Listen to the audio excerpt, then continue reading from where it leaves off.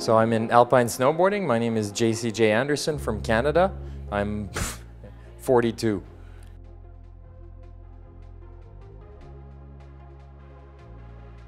Oh, the Olympics are the end of a long journey of a 4-year process. So I always look forward to it because the effort that goes into it is astronomical. You counted it in years, and the one day represents years and years of work. In my case, it's decades of work. So it's always quite a big thing. The result is always preferable when you're in the medals, but at the same time, if you feel like you've accomplished what you needed to do during your 4-year journey, then in my case, I'm quite accomplished.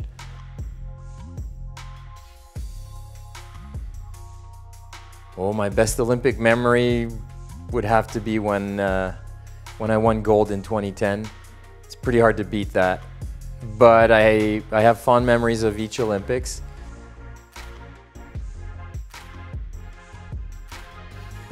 For PyeongChang, I'm actually mostly excited to just finish the journey because they are long and painful, and the work isn't measured in 9 to 5. The work is measured in 24 hours, 24/7, 365.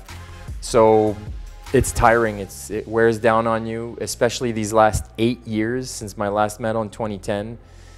I set out not for results, but for information, and I have my information for the most part, you know, just a couple of weeks before the PyeongChang Olympics.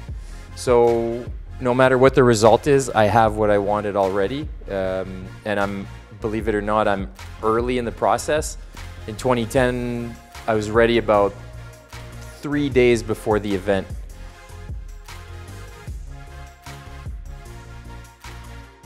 Oh, Olympic goals, that's a dangerous thing to set.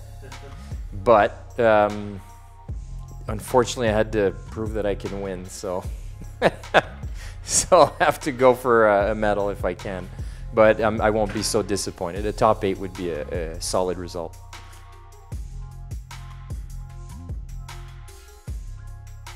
I don't follow any particular Olympic discipline. What I do like is stories, and Olympic stories are something you just can't beat. Almost everyone that's at the Olympics has a story, but some shine much more than others. So what I look for is the stories more than the disciplines.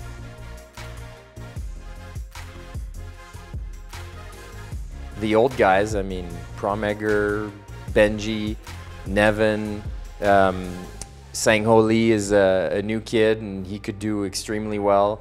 I mean, I'm not naming enough names here because too many people have podiumed, too many people are riding well. I would like to consider myself now part of it. I know I wasn't even being a consideration until, let's say, today, but it was in the cards. I knew that it was close, and I knew the body could do it, but then, you know, it has to do with equipment and mindset and all that. So fortunately, I can count myself in those guys now.